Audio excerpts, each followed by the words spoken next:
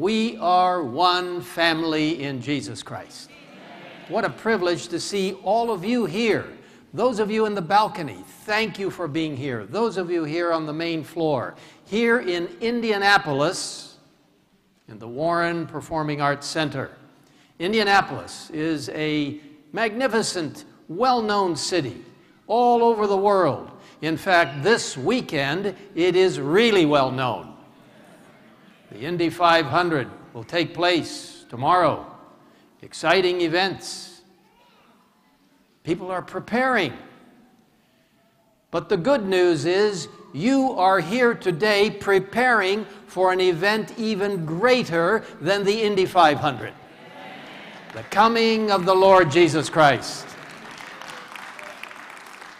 Praise God for every one of you, young people, those of you in the balcony here, and those of you receiving this by live streaming all over this globe, coming to you from Indianapolis, in Indiana, in the United States.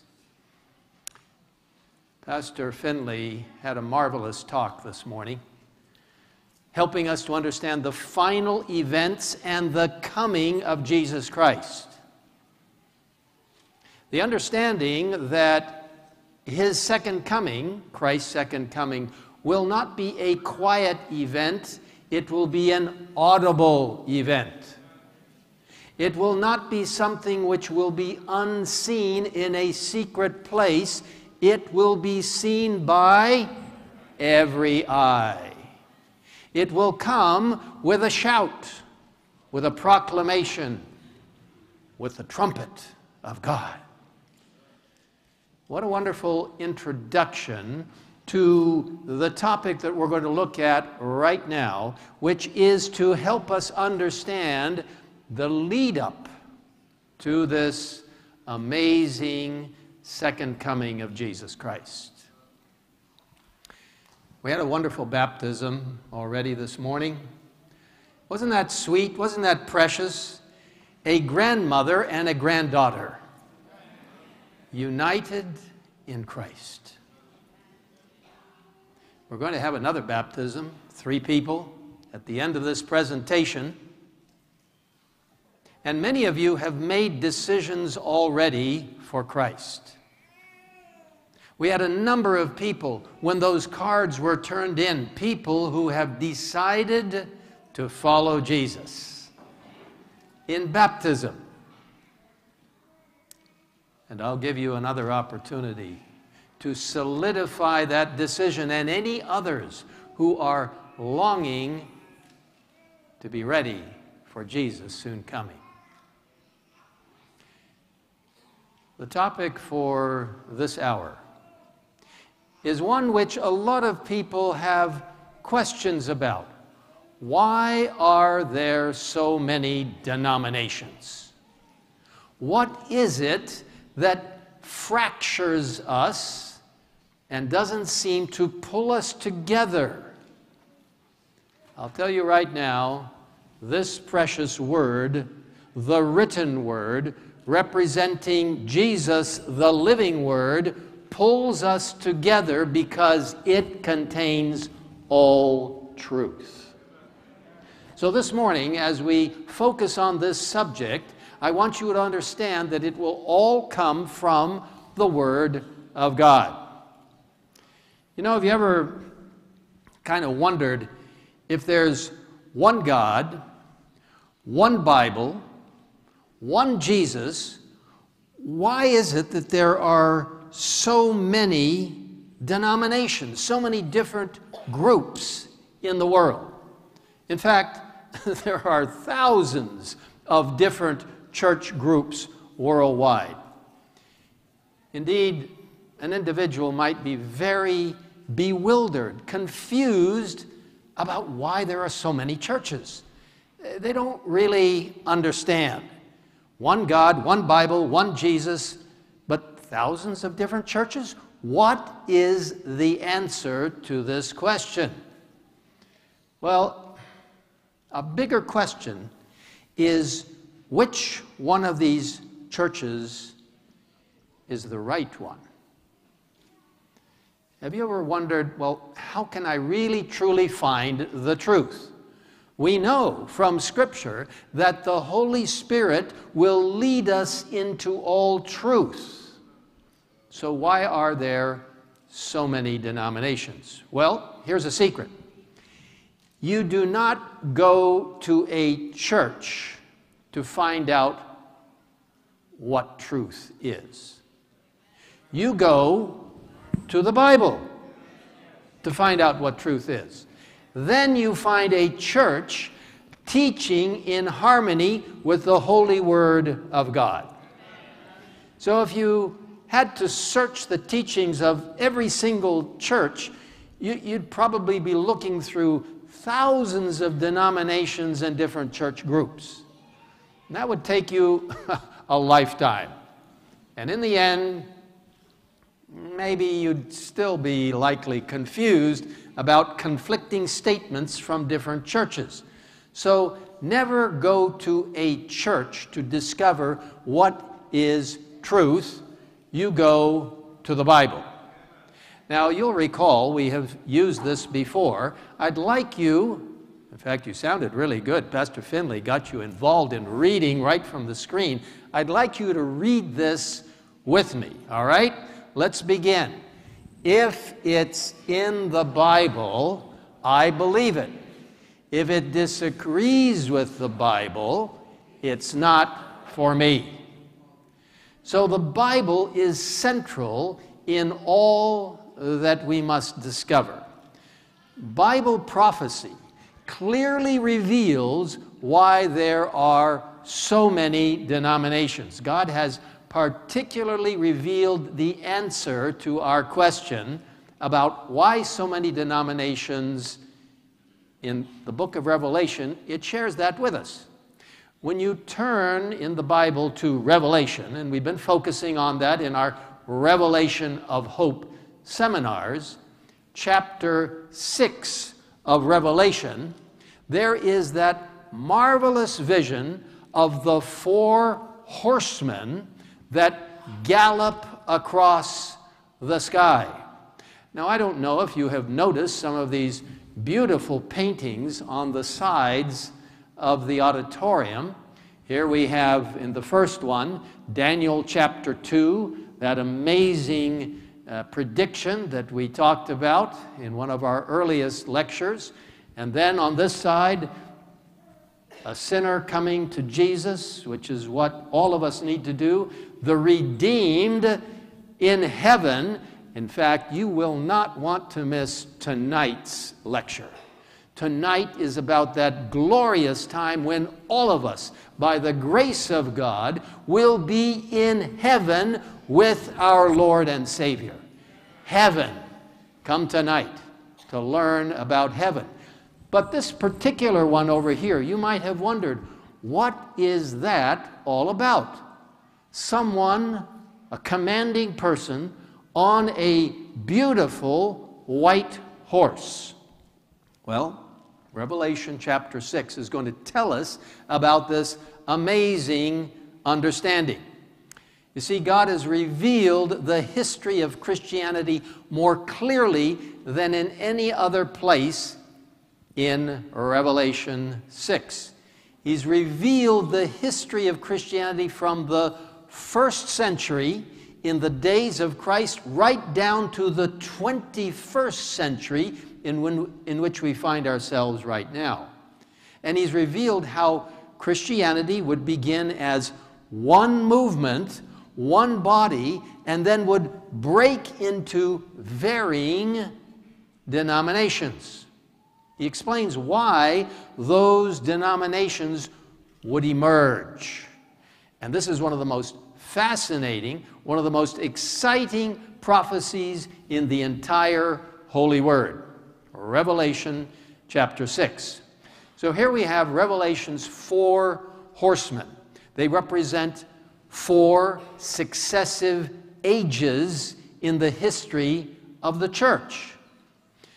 Now, the author of this prophecy, the one that opens the seals of this prophecy, is Jesus Christ himself. Revelation 6 and verse 1, let's look at it. Now I saw when the Lamb opened one of the seals. Now who is this? All right? Jesus, the Lamb of Revelation. So Jesus gives us now the history of Christianity. Now Revelation 6 continues, and it says, "And I heard one of the four living creatures saying with a voice like thunder, 'Come and see.'" Verse 2, "And I looked, and behold, a white horse." Now remember, previously, just in the last phrase, it says, this voice was like thunder. Come and see. This is something God wants you to understand today. A white horse. He who sat on it had a bow, and a crown was given to him, and he went out conquering and to conquer. Pastor Finley mentioned this particular horse and the rider this morning in his presentation. You see, there are four horses that gallop across the sky, one right after the other. When Jesus opens these seals, he shows church history in phases. The first period is represented by a white horse. As Pastor Finley mentioned, white is a symbol of purity. And the one riding that horse, wearing a crown, is Jesus himself. He goes out conquering and to conquer. Now, the first phase of the Christian church is pictured as a rider on a white horse, triumphing and conquering all the forces of evil. And that's what that horse in this beautiful panel represents over to your right side as you look at it. The white horse represents a powerful, pure faith. In the New Testament, God's truth triumphed. From AD 31, after the death of Christ, to AD 100, the disciples preached the truth of God's Word powerfully through the power of the Holy Spirit. One Roman writer wrote the following. It's an amazing statement. You Christians are everywhere. You are in our armies, in our navies, you are in the marketplace and the shops, you are in our Senate and universities. You are everywhere. You see, the New Testament church grew very rapidly. Nothing could stop the progress of Christianity in the first century. Like a white horse, victorious, this white horse is conquering and pushing and moving forward, and the Christian church galloped across the sky. The power of the gospel could not be stopped. When men and women do not compromise truth in their own life, the power of the church is very real. God cannot sanctify error. The powerful New Testament church, armed with the truth of God and filled with the Holy Spirit, made an impact on the Roman world.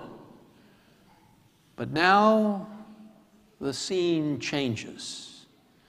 The second seal is opened. A red horse gallops across the sky.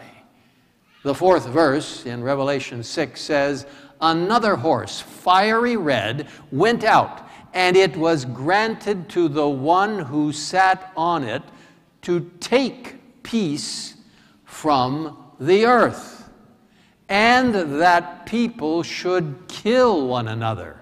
And there was given to him a great sword. Let's get the picture now. Satan saw that he could not stop this triumphal church represented by that galloping white horse. It was triumphing everywhere. He had to do something. So he began a fierce era of bloody persecution. He influenced political leaders to viciously persecute the Christians. So the red horse represents a bloody faith. We showed this picture previously. The Colosseum in Rome. Christians were thrown to the lions. Christians were persecuted. You see, a white horse represents a powerful, pure truth. The red horse in the second seal represents a blood-stained faith. So from the year AD 100 to the year AD 313, the Christians were persecuted terribly in the blood-stained faith period. So the white horse, apostolic power and purity. The red horse, a blood-stained faith. Now, where the white horse represents a church triumphant, the red horse represents a church persecuted. But the church continues to grow. Satan persecuted it, but he couldn't stop it. One early Christian writer wrote the following, which is an amazing admission of the power of God in the church. He said, "The blood of the martyrs is the seed of the gospel." The more you persecute us, the more we grow. You see, people standing for their faith, people who were martyred in the name of Jesus, were a witness and a testimony to so many others. The church grew. They said, those people must have something. I need to know it. It must be the truth. So Satan changed the strategy from persecution to something else. And let me tell you, the devil is like a roaring lion, the Bible says, going around who he will devour. Beware. Stand on the Lord's side and let the Lord defend you when the devil shows up at your door. Well, so Satan changed the strategy from persecution to something else, and what was that? A third horse gallops across the sky. This black horse represented the period of AD 313 to AD 538. Let's read in verse 5. When he opened the third seal, I heard the third living creature say, "Come and see." So I looked, and behold, a black horse, and he who sat on it had a pair of scales in his hand. After 200 years of persecution, Satan used a different model because what he was using was not working. The Christian church kept growing. The blood of Christians is seed. So his new strategy, and let me tell you, he's using that today. In the church, outside of the church, in your life, in my life, trying to bring about compromise. Okay, you give a little, I'll give a little. Let's not worry exactly about all the fine things about truth. Let's just make it a bit fuzzy. Don't worry, let's all get together. Beware, my friends, here in Indianapolis and around the world, beware of compromise. So his master strategy was, and this was an amazing way in which he went about it, was to bring pagan practices into the church. So as the white horse, depicted in this beautiful panel over on your right side, represents purity, the black horse in Revelation represents compromise and error coming into the church. So this black horse represents the period in church history from 313 to 538 AD. The Apostle Paul was concerned about the compromises in his own day. In Acts 20, 29 and 30, we read what Paul said. For I know this, that after my departure, savage wolves will come in among you, not sparing the flock. Also, from among yourselves, men will rise up, speaking perverse things to draw away the disciples after themselves. So wolves who attack a beautiful pasture full of a flock or a group of sheep, these wolves would come into the church and they would destroy.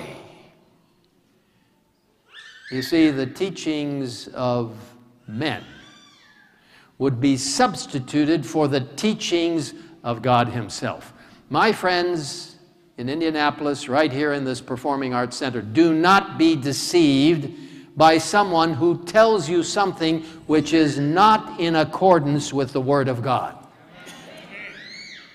In this period, religious leaders arose teaching perverse, crooked, deviating things. By compromise, the church became large and had political power, but it was weak spiritually.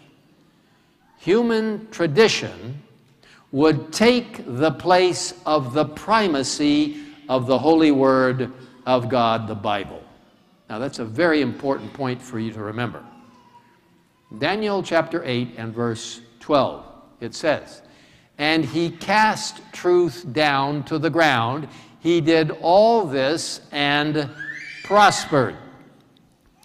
So where would truth be cast down? To the ground. You see, in the Black Horse period, during the 4th and 5th centuries of this globe, truth would be cast down to the ground. It would be put down. Human tradition would be put up. Church history reveals that this prophecy is absolutely rock-solid true. In the book, The Development of Christian Doctrine, page 372, the very famed Christian historian said the following. We are told by Eusebius that Constantine, now Constantine was the emperor of the Roman Empire, in order to recommend the new religion to the heathen, transferred, now this is the emperor, all right? This is the emperor, done for political reasons. The emperor transferred into the outward, transferred it into the outward ornaments to which they had been accustomed in their own. So what did Constantine do? He was the pagan Roman emperor. And what did he want to do? He wanted to unite all of the empire, including Christians. And so he recommended Christianity to the heathens because he needed their support to strengthen his empire as he was fighting the invading barbarian tribes. And how could he do that? Well, he transferred into it the outward ornaments to which they had been accustomed in their own pagan religion. the Bible gave way to superstitious traditions. The priests took up the authority of Jesus, who alone has that authority. Salvation through Christ was replaced by the requirements of the church, human ideas.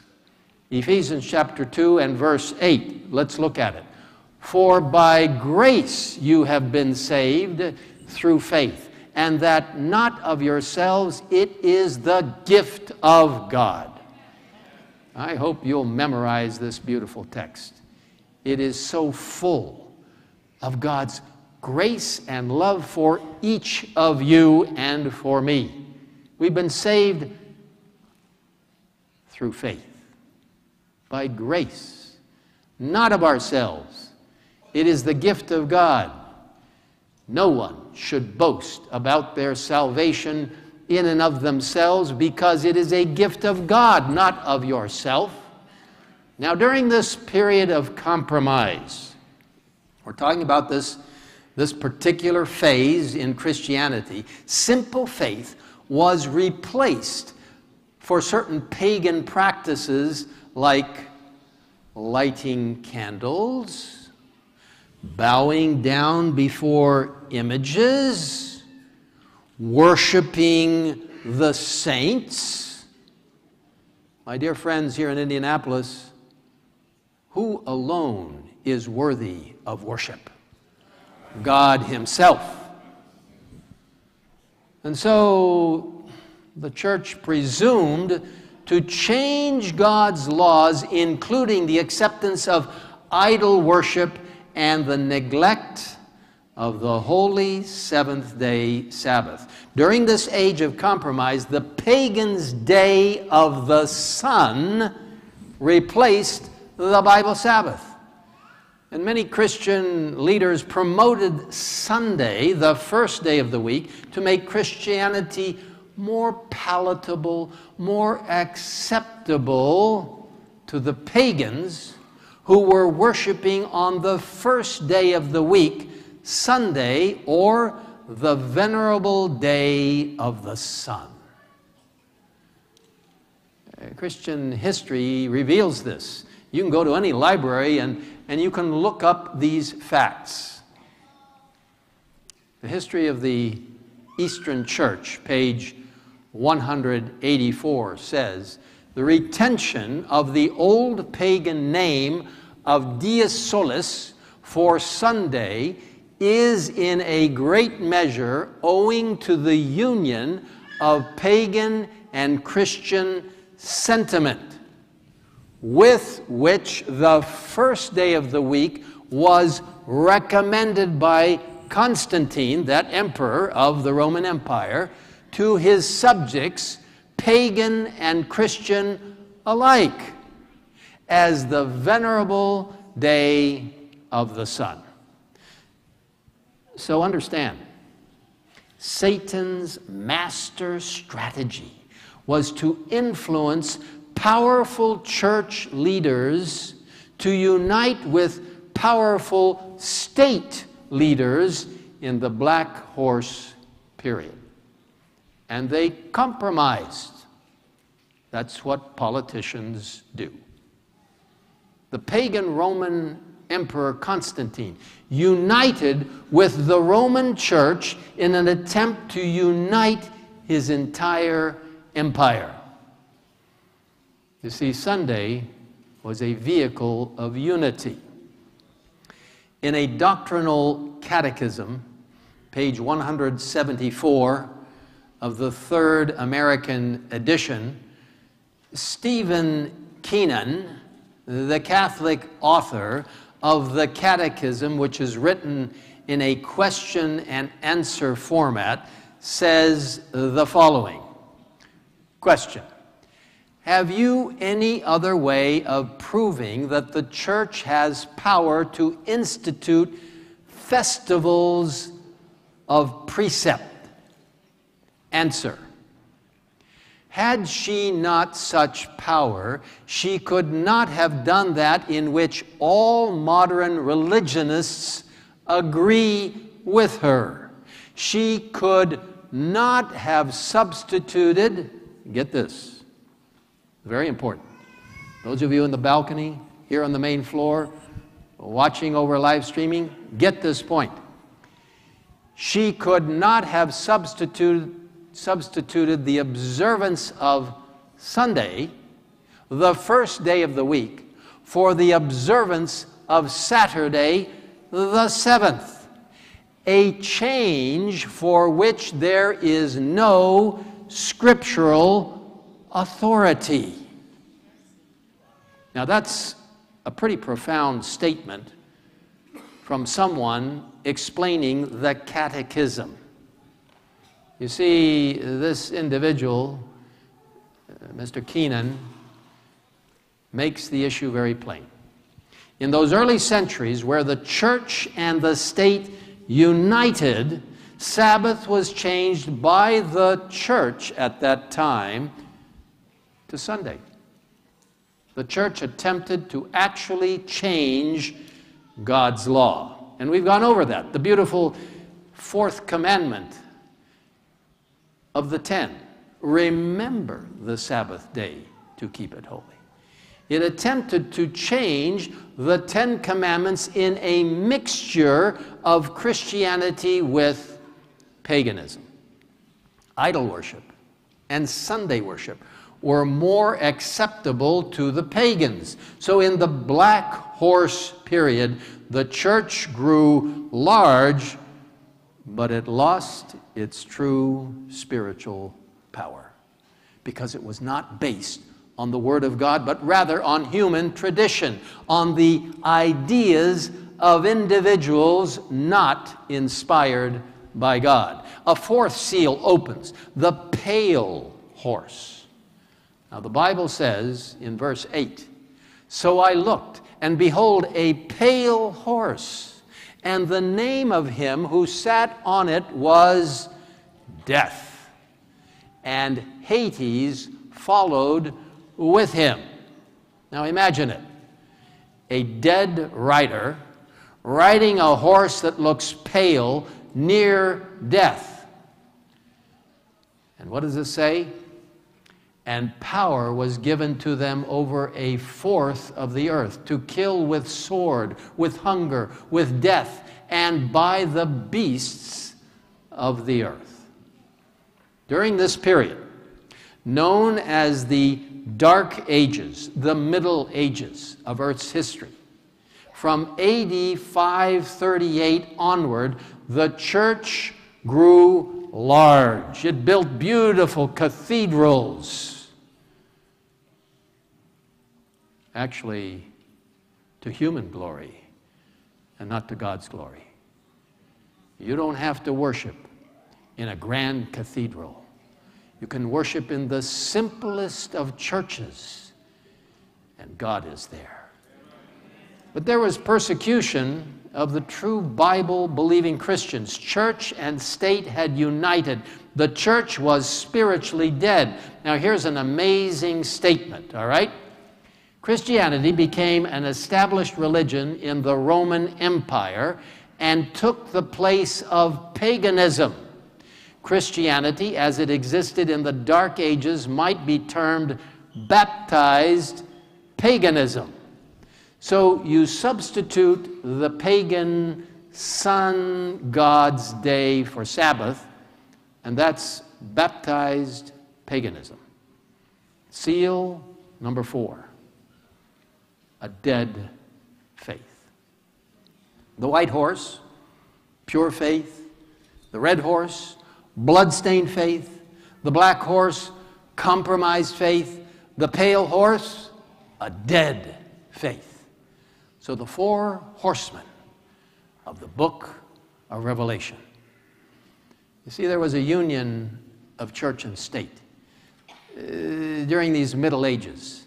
The decrees of the church took the place of the plain, simple teachings of the Word of God. Faithful Christians were chained during the Dark Ages, and they were marched to the stake, where they were burned as heretics for standing up for the pure Word of God.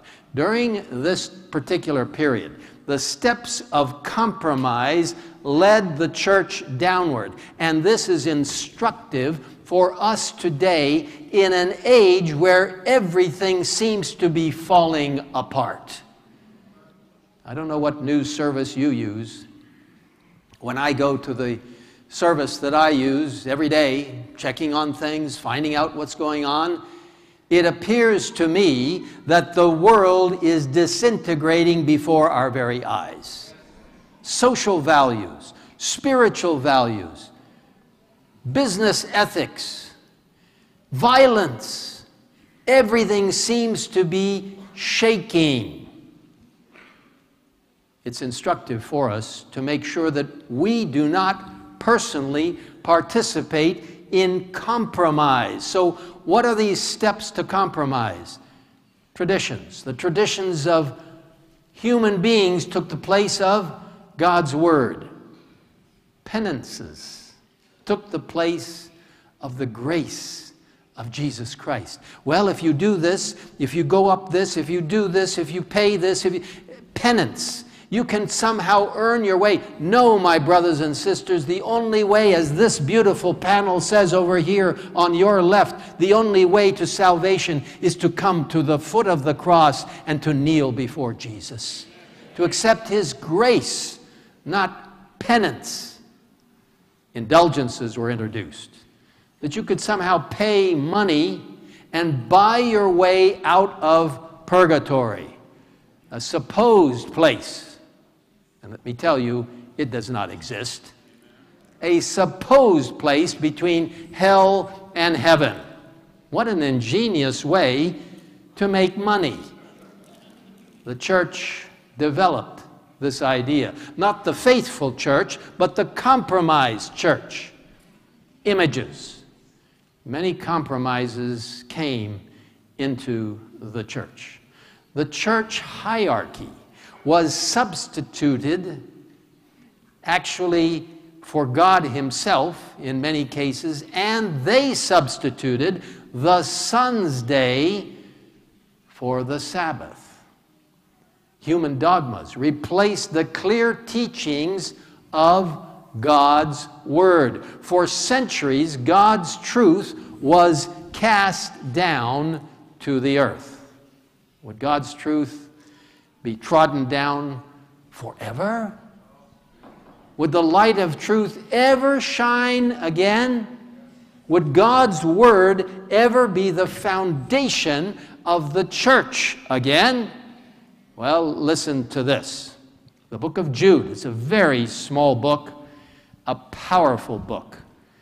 And in verse 3, there's only one chapter in Jude. It's very, very close to the very end of the New Testament. Beloved, while I was very diligent to write to you concerning our common salvation, I found it necessary to write to you, exhorting you, instructing you, helping you to understand, to contend earnestly, to guard, to protect, to work for the faith which was once for all delivered to the saints. So this inspired writer indicates to us that the light of truth would shine once again. God would raise up courageous men and women who would be faithful to His holy word. One of these groups was named the Waldensians. They were Bible-believing Christians who lived in northern Italy, on the western side of Italy, and in southern France. In fact, my wife and I have had the privilege, maybe some of you have, of visiting that very region, Torre Pellice, in the mountains of Italy. The popular church despised these godly believers. They were brutally persecuted, and they fled into the mountains of the Alps. And there, in hidden Waldensian villages and settings, Bible truth flourished. Some of the remnants of those villages are even present today. You can go and see them. This is where men and women who stood faithful to God's word lived long ago. They said, our mind is held captive to the Word of God. So there's a secret Bible school where the Waldensian young people studied God's Word. I've been there. It's a sobering place. They made copies of the Word of God. Then they were sent out to different countries in Europe and cities as students or peddlers, people who would be selling things. And as they found opportunity, they would leave these precious little fragments of the Word of God with someone they perceived was truly interested in Bible truth. The Waldensians restored the truth of the Bible and the Bible alone. They restored that truth that God's Word and God's Word alone must be obeyed. And God began to raise up a variety of men and women. There was Jan Hus, or John Hus, in Prague, in what is now the Czech Republic. He was a Catholic priest. He began to study the Word of God, and as he studied, he declared, obedience to God is my motto, not obedience to man. As a result, Jan Hus was burned at the stake. He was a courageous hero whose life was dedicated to obeying God. In fact, it is told that he died in the flames, singing glory to God. My dear friends here this morning, I believe with the Waldensians that the Bible and the Bible alone is our guide to truth, not the traditions of the church. And I believe with John Hus, or Jan Hus, that obedience to God is our only motto. What do you say? God raised up another Catholic priest, a mighty man of God in faith, Martin Luther. As Martin Luther struggled with issues of faith, he visited Rome. Many of you may have been to Rome. You may have made a visit to Rome. In fact, you may have seen some of these amazing sights. When Martin Luther visited Rome, he sensed that guilt was crushing out his life. And in an attempt to find peace, he did many penances. You know, we just talked about penances, trying to do something to win favor with God, including climbing the famed Pilate's staircase on his knees. He thought, if I can climb these stairs Jesus supposedly climbed when he approached Pilate, and I say supposedly because that's Rome, and the stairs were not in Rome. Jesus wasn't in Rome. So anyway, we would just say supposedly. He says, I'll find peace. But when Luther returned home, he still felt this opposition, this horrid oppression of guilt. All of his pilgrimages and his penances, everything he tried to do hadn't taken away the feeling of unworthiness. Then, unfortunately, Martin Luther could read the Bible. In those days, Bibles were chained to the walls. In those days, most people could not read the Bible. Many of you at home today have several Bibles in your home. How often do you read them? Go to your Bible every day. Let the Bible change your life. But Martin Luther could read the Bible. He went to the Bible and he read in Romans 1:17, the just shall live by faith. Not by penances, not by climbing stairs on your knees, not by self-flagellation, beating yourself. No. Now in Acts 4, verse 12, we read, "There is no other name under heaven given among men by which we must be saved." So he saw Jesus anew as a mighty Savior. Luther was dumbfounded. He was amazed, and he experienced a new peace in his own personal life.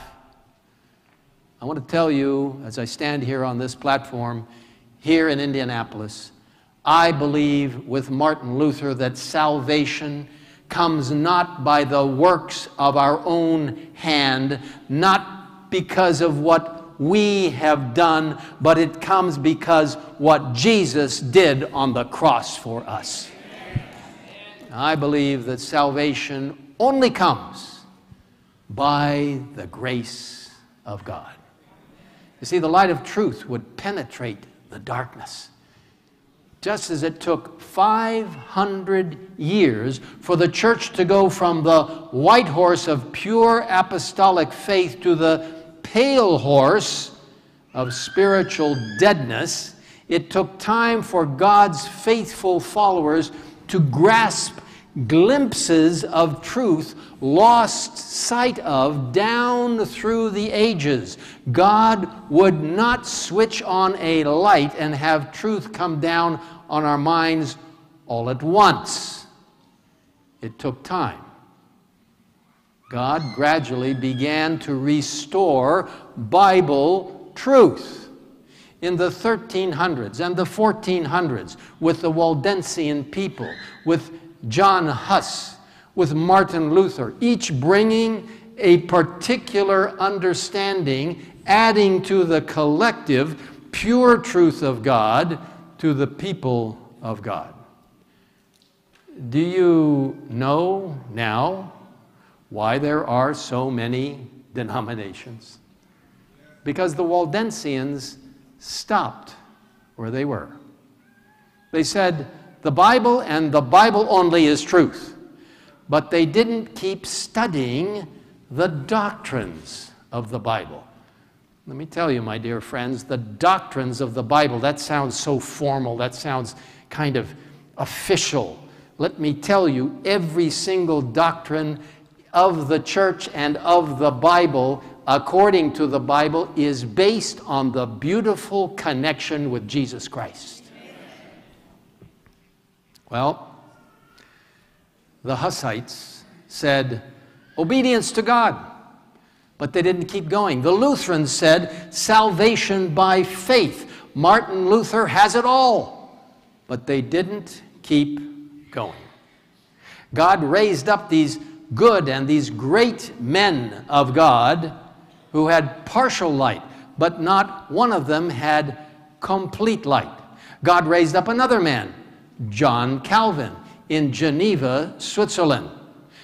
Calvin emphasized the importance of Christian discipline and growth in grace. His followers became known as Presbyterians. Once again, a church is built around the teachings of a man God raised up. What each group failed to recognize, and this is an important point for you to consider, was that God was using different church leaders to restore varying aspects of Bible truth. John Robinson understood this principle. He was the pastor to the Puritan pilgrims who sailed the Mayflower to the New World, to this very country in which we are privileged to live. Unable to make the journey himself, he admonished them or instructed them as follows. If God should reveal anything to you by any other instrument of His, be as ready to receive it as ever you were to receive any truth of my ministry. For I am very confident the Lord hath more truth and light yet to break forth out of His holy word. So God was leading a church over a period of centuries until further truth would be restored by a final body of believers at the end time. I'll tell you right now, I think that's where we are. The end time. This movement would be built on the shoulders of the reformers, but it would go way beyond the reformers and restore the entire truth lost sight of by a compromised church. Do you know that Martin Luther still believed in sprinkling babies? Infant baptism. It's contrary to the Bible, but it was part of Luther's creed. So, my friends, do you find sprinkling babies in the Bible? No. That's not in the Bible. It took the Baptists, or the Anabaptist movement, to understand Christ's words about baptism. Matthew 28, verses 19 and 20. Go therefore and make disciples of all the nations, baptizing them in the name of the Father and of the Son and of the Holy Spirit, teaching them to observe all things that I have commanded you. Not only baptize them, but teach them to observe. And lo, I am with you always, even to the end of the age. Amen. God raised up another man by the name of John Wesley. Wesley saw that the standards of the church were decaying. He saw that the amusements, the pleasures of attraction in the world and the practices were entering into the church. And so God raised up John Wesley and showed him that when men and women study the Holy Word of God, that they were to live righteous and holy lives by God's grace. I tell you, I believe in holiness, not through my own power, but through my connection with Jesus. I believe that the church should be separate from the influences of the world. I believe that if you are a Christian, you should look like a Christian, eat like a Christian, go places that Christians go to. Claiming to be a Christian, but drinking alcohol and indulging in worldly entertainment and dress, trying to look like the world, is not true primitive Christianity. It's self-deception. There was another thing that was lost sight of that needed to be restored. And Pastor Finley preached that with such power this morning. The truth of the second coming of Jesus Christ. God raised up a powerful preacher in the 19th century named William Miller. He was actually a farmer, and he had a struggle to actually get to the point to proclaim what he was studying personally and privately. But God called him because God had a message to speak through him, to proclaim the truth of the second coming of our Lord. And at this time, the church had largely neglected the second coming of Jesus. God raised up a whole new movement called the Adventists. People who looked to the advent, the coming of Jesus. Do you believe that Jesus is coming soon? I believe that too. So I'm an Adventist, all right? But there was one more important biblical truth that was not yet restored at this time. The truth that faith leads to obedience to the commandments of God, and the special truth regarding the seventh-day Sabbath as the symbol of Christ's creative authority. Christ would raise up a last-day movement that would finally restore the truth about God's 10 Commandments in a time of commandment breaking, a last-day movement that would take seriously God's instructions through Jesus Christ, the living Word, as He pointed us to the written Word. John 14 and verse 15, Jesus Himself says, "If you love me, keep my commandments." Jesus would have a last-day movement in the last days of Earth's history, where I have just told you I believe that's where we are. It would be outlined in the book of Revelation. God would call all humanity all over this globe back to worship Him who made heaven and earth, the sea and springs of water. To worship God in a pure way, turning people back to the true worship of God. God would call all of us back to the truths of the Bible. God would call all humanity back to accept the Sabbath as a symbol of His creative authority. It is a sign, a seal that God places on His people when they are faithful to Him, just as the martyrs were during that period of the bloody, red-stained period of time. God calls us to be faithful. In an age of evolution, God would restore the truth about creation and the Bible Sabbath. After all, the Sabbath came at the end of the 6 days of creation. Not long ages and periods, but 6 literal days. God would have a group of people that would restore the truths that were lost sight of in the dark ages. The Bible's last book, Revelation, identifies this group of people. Where are God's people? Verse 12 of that magnificent chapter of Revelation 14. Here is the patience of the saints. Here are those, and it's not talking about saints that you might think, oh, these are unbelievable people who were, they have statues of them and all. No, the saints are the people of God, all right? And it says, here is the patience of the saints, or the people of God at the end time. Here are those who keep, here, 2 points now. We emphasized this recently, but get them in your minds. Those who keep the commandments of God, that's number 1.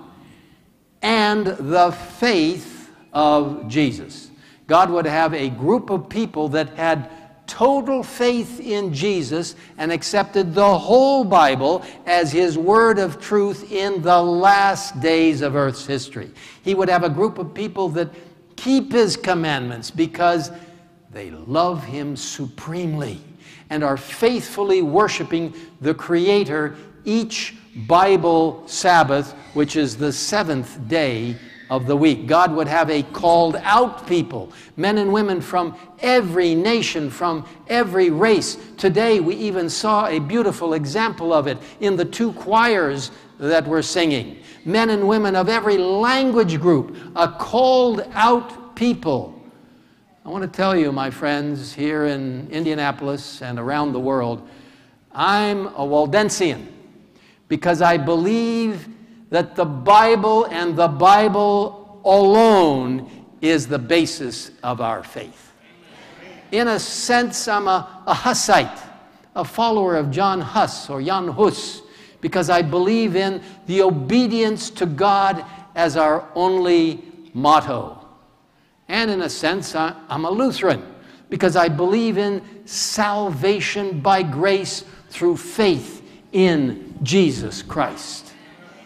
And in a sense, I'm a Presbyterian, because I believe in the organization of the church as taught by the Bible. And in a sense, I'm a Baptist, because I believe in baptism by immersion, as you have witnessed today and last night, and will in just a few moments. And in a sense, I'm a Methodist, because I believe that God has called us to holiness, not perfection by our own efforts, but looking to Jesus, who can change the heart of stone into a heart of flesh, a heart that throbs for Him. And I'm an Adventist, because I believe in the soon second coming of Jesus Christ. Now, you all know by now, I am a Seventh-day Adventist, because I believe in the Bible of the seventh day. And I believe that God has a movement in the book of Revelation to which He is calling men and women. He is calling every single one of you, no matter how old, no matter what background, no matter if you're in the balcony or here on the main floor, no matter where you are around the world, He is calling you to be faithful. You see, today God is doing something unusual. He's gathering people in His last day movement around this globe. Hundreds and thousands of people sensed that this is God's time to restore all the truths that have been lost sight of down through the ages, as we have revealed and reviewed those four horsemen and the periods of time. This is God's Word that tells us about those periods. You see, these people in the last days, they're accepting God's truth. They're walking into the water to be baptized. Don't worry, when you're baptized, the pastor doesn't hold you down in the water. He doesn't make you afraid. And in fact, someone, a very kind person, has made that water warm. Sometimes people are baptized in frigid water, in rivers, in lakes, but they do it because they want to be one with Christ, and it doesn't matter what they have to go through.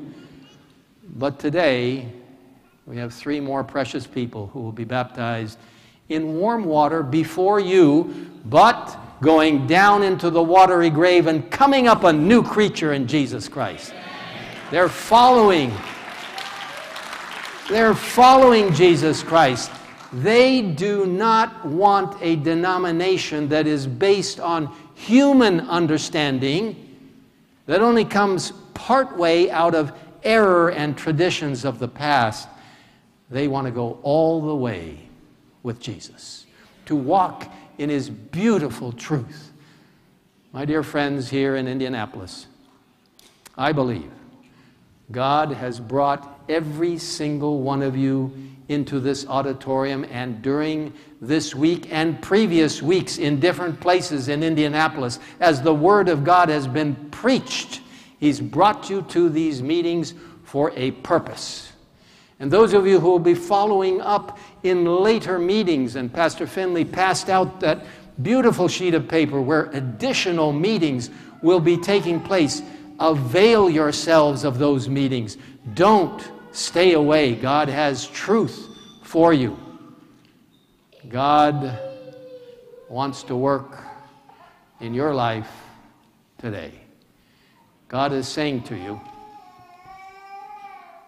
my child, this is your moment of destiny.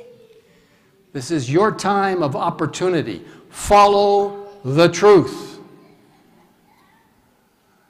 Would you like to say to Jesus, Lord, thank you.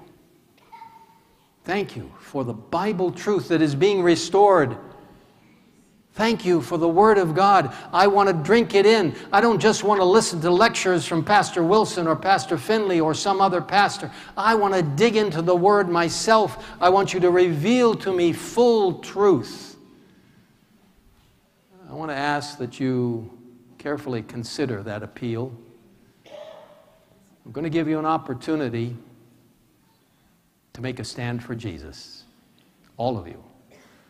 And in particular, those of you who would like to be baptized and join God's precious people at the end of time, you'll have that opportunity in just a few moments. But right now, we're going to be witnessing one of the most spectacular events in the history of those who are baptized. An opportunity to publicly testify before all of you that Jesus is the supreme Lord of their lives. And God wants you to make that decision as well. Pastor Finley. Pastor Noel stands in the baptismal pool with Johnny Lopez. Johnny's story is really an amazing story. Johnny knew Christ and knew the divine truths of his word, but Johnny drifted away. For 15 long years, he wandered from Christ in the world.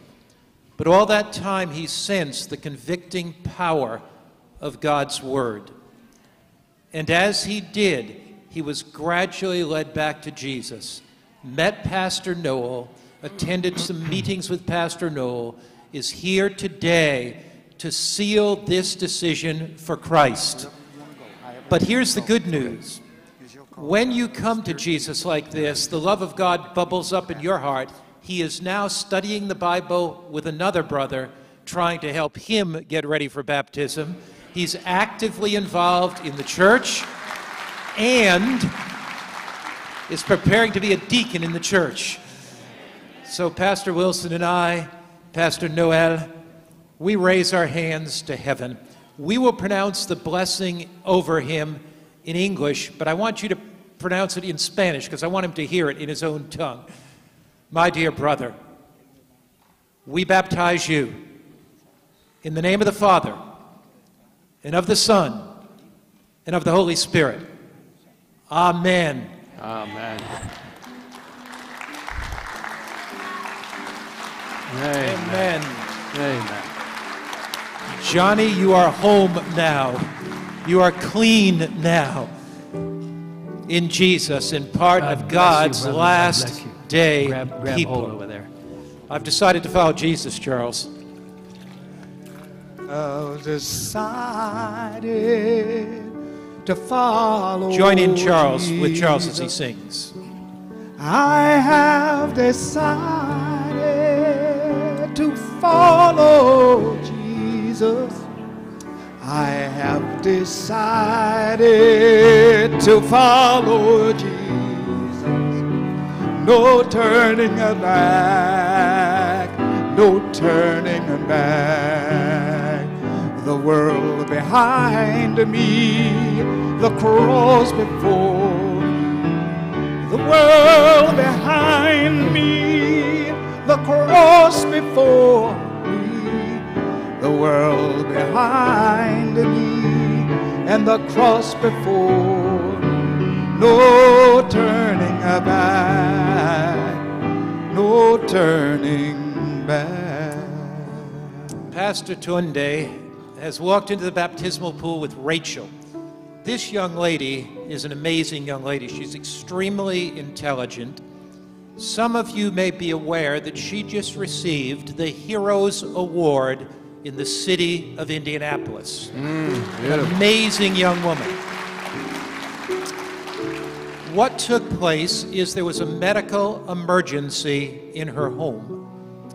That medical emergency could have caused a death. Her grandmother didn't speak English. When 911 was called, this young girl at 9 years old took charge.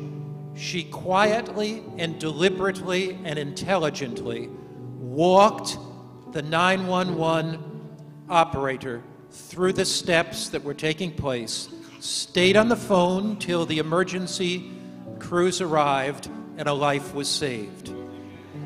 She's been constantly desirous of giving her life to Jesus, to following him. You have received the Heroes Award, Rachel, from the city of Indianapolis. Today, in heaven, your name is written down, and you are receiving the Hero's Award from Jesus Christ our Lord in your baptism. Amen. Amen. So we lift our hands to heaven, and Pastor Tunde now baptizes Rachel in the name of the Father, and of the Son, and of the Holy Spirit. Amen. Amen. Oh, no one joined me, God bless you. still God I bless will you. follow. Though none go with me, still I will follow. Though none go with me, still I will follow.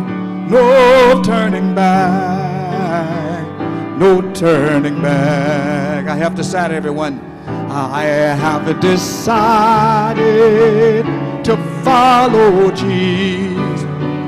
I have decided to follow Jesus.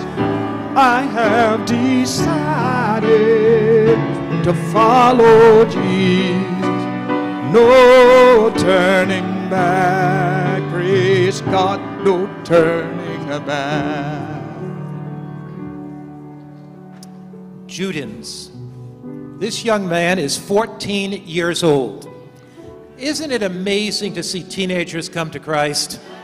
When many teenagers today are in the world, to see these young people come to Jesus, to see them commit their lives to Jesus, to see them follow Jesus is the most wonderful thing in the world.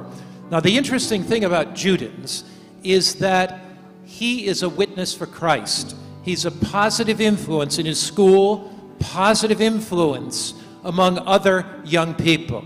So Judens, Pastor Wilson, Pastor Tunde, and I lift our hands to heaven. God is smiling at you today. The Bible says, "This is my beloved Son, whom I'm well pleased." When Jesus was baptized, the Father spoke. And I believe all heaven is smiling at you. The angels are smiling at you. They're saying, "This is my beloved Son, Judens, in whom I'm well pleased." So we raise our hands to heaven and we baptize you in the name of the Father, and of the Son, and of the Holy Spirit. Amen. Amen. I have decided. God bless you, Julius. You've made a follow great decision. Jesus. God bless you. I have decided to follow Jesus. I have decided to follow Jesus. No turning back. God's Spirit is moving on hearts and turning. lives. People are making decisions to follow Christ. They're walking through the water of baptism. Pastor Noel walks into the baptismal pool with Sonia. Dear Pastor, praise God for the work you have done with this sister. She comes from a Haitian background. Sometimes in life there are hurts. Sometimes in life there are heartaches. Sometimes in life we drift from what we know we ought to do. And this sister has said, I want to follow Jesus. I want to be clean. I want my past to be cleansed. I want a new life in Christ. She's part of the Philadelphia SDA Church, and my dear sister, Pastor Noel, Pastor Wilson, and I raise our hands to heaven. Our dear Haitian pastor raised his hands to heaven. And Sister Sonia, because you love Christ, you want to follow him. You believe that you have found God's people on earth today, the Adventist faith and community. And you want to be part of that church that Pastor Wilson talked about that's going around the world. We raise our hands to heaven. We baptize you in the name of the Father, the Son, and the Holy Spirit. Amen. Amen. Amen. Amen. Que Dieu vous bénisse. Que Dieu vous bénisse.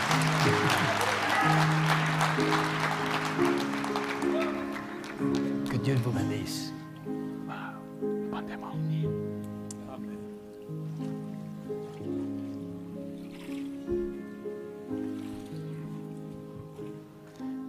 What a marvelous experience to see people take a stand for Jesus.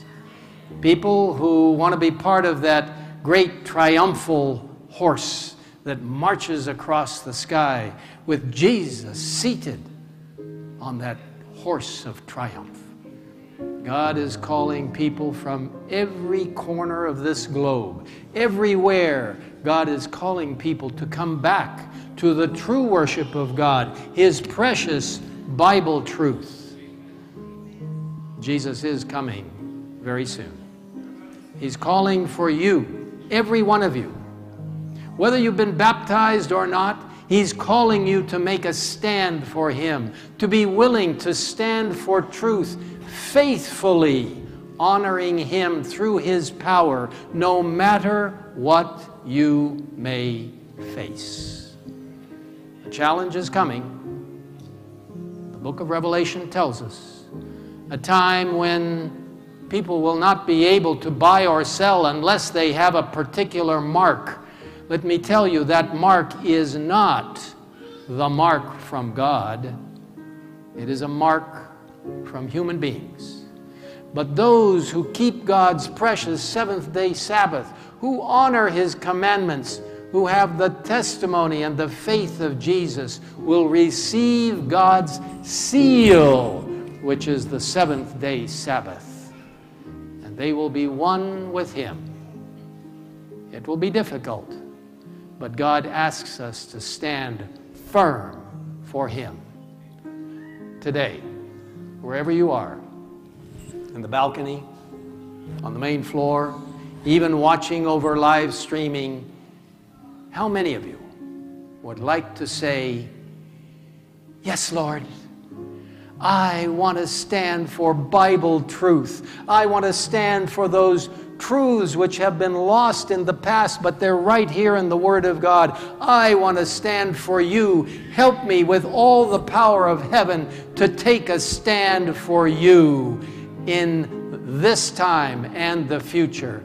I'm appealing to all of you. How many of you would like to say, "Yes, Jesus, let me stand on your side"? Would you stand to your feet right now? Amen. Beautiful. Older ones, younger ones, men and women. What a powerful witness for Bible truth, for Jesus Christ. Thank you. To those in the balcony also, you're part of this. Don't think you're separated because of a little space. You're part of this.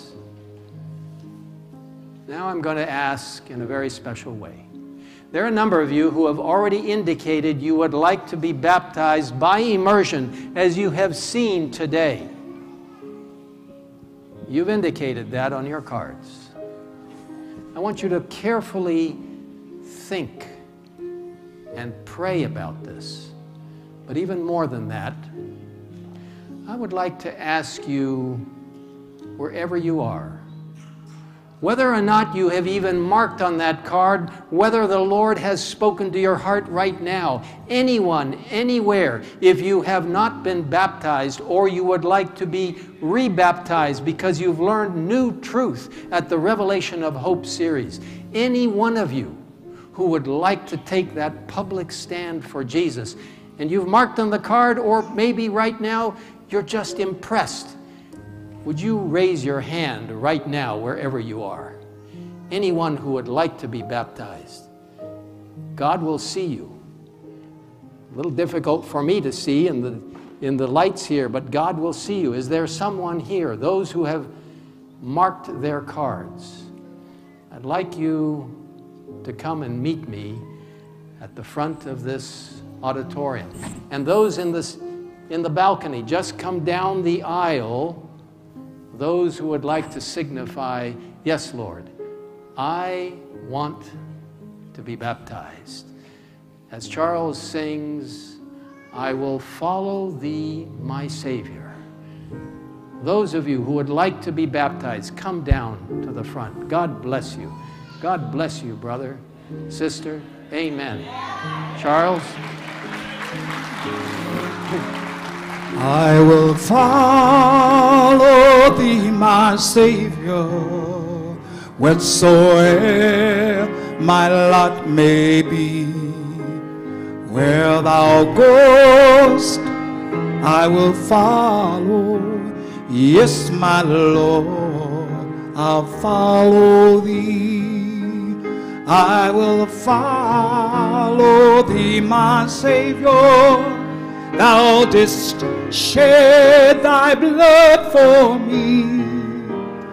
And though all men should forsake thee, by thy grace I'll follow thee. Praise God for those who have come forward. Praise God for those who are making their decision.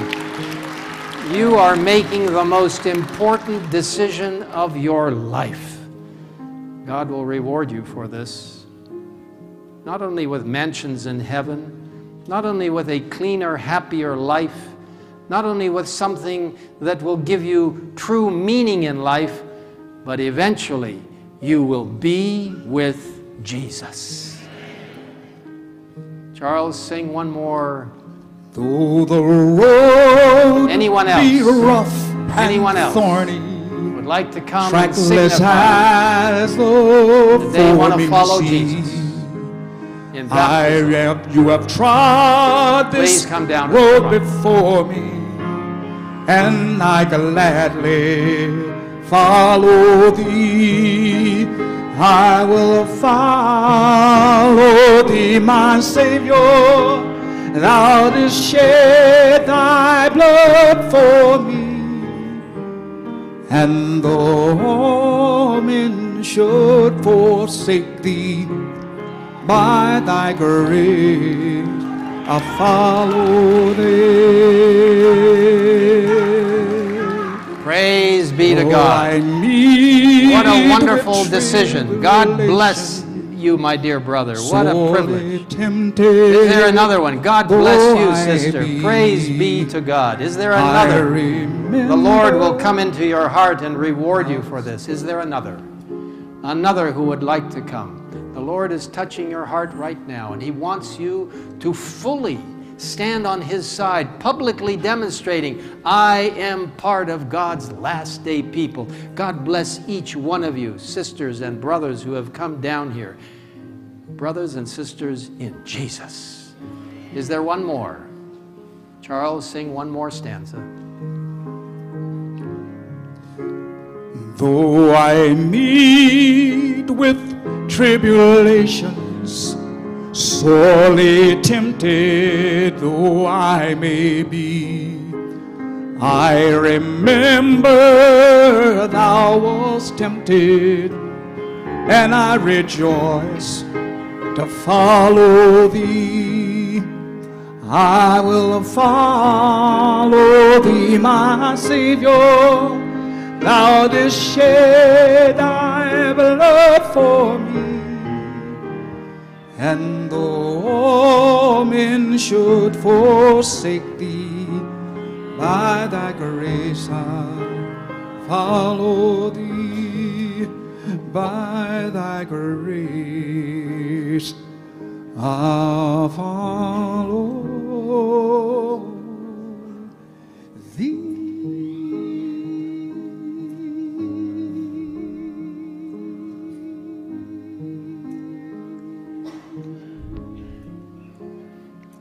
Thank you, Charles. Another one? Okay. Oh, praise God. We have another sister who would like to come but can't come because she can't move. We praise God for that. What a wonderful privilege. By thy grace, I'll follow thee. Every one of us wants to participate in that beautiful process of grace and faith and growing in Jesus. My dear brothers and sisters, and I can see that the Lord has touched your hearts. You're emotional because this is the most important decision you will ever make in your life. It revolves around eternal values and eternity itself. Praise God for your giving your heart and your life to Jesus. Let me pray with you. Loving Father, thank you for the movement of the Holy Spirit upon the hearts of these men and women. We thank you that even one who has come up is carrying her little son. Lord, one of these days, if you tarry and don't come immediately, we want you to, this little child will have that opportunity of following in his mother's footsteps, of giving his heart to Jesus. Lord, we thank you that you cover our lives with grace regardless of how old we are. You know the intents of our hearts. You know that we want to follow you. And now bless these who have made commitments. Thank you for the baptisms that have taken place today, for the baptism that will take place tonight, for those baptisms that will continue to take place all across Indianapolis in the coming weeks. People who are studying the Word of God, becoming convicted of last day Bible truth that has existed down through the centuries but is being discovered by people because they're not looking to human tradition, but they're looking to your holy word. Now, Lord, we ask that you will keep each one of these who has made a decision today, those who have made them on the cards, those who have come down to the front, that you will keep them protected from the devil, keep them in your way, and may they be mighty witnesses for you. Thank you for hearing us in this prayer and for the promise that Jesus is coming soon, when all of us who have followed you will be united on that sea of glass in heaven, of which we will talk about tonight, about heaven itself. And we will be there to listen to the words of Jesus, not for one time, but for eternity. In Jesus' precious name we ask it. Amen. Please be seated. God bless each one of you. God bless you. God bless you.